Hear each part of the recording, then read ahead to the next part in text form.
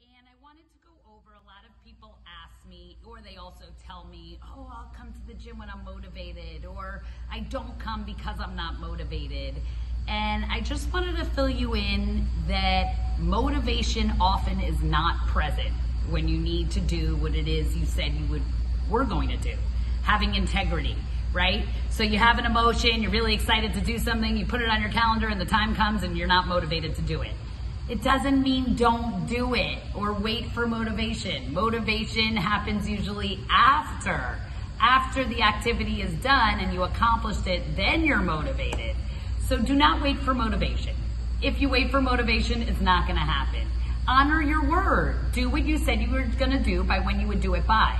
If you're not motivated, go, oh, I said I was gonna do it, and do it anyway. Go, oh, I'm so not motivated. This is what I teach my students all the time. Oh, I'm so not motivated, I don't wanna do it. I'm doing it now. And that's what you're gonna do. You gotta just do it now. Whether you like it or not, right? You don't wanna get out of bed in the morning to go to work.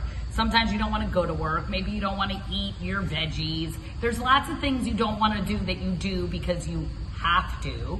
Well, make it a must. Make it a have to.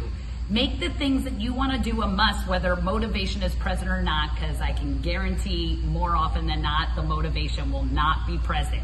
And then when you build momentum and you keep doing things, whether you're motivated or not, you'll see you'll become motivated from the results. The results are what's going to give you the motivation. Being proud of yourself for doing what you said you were going to do, whether you were motivated or not. Okay? So don't wait for motivation because it might not come along. Thank you so much for watching What Would Jolie Say?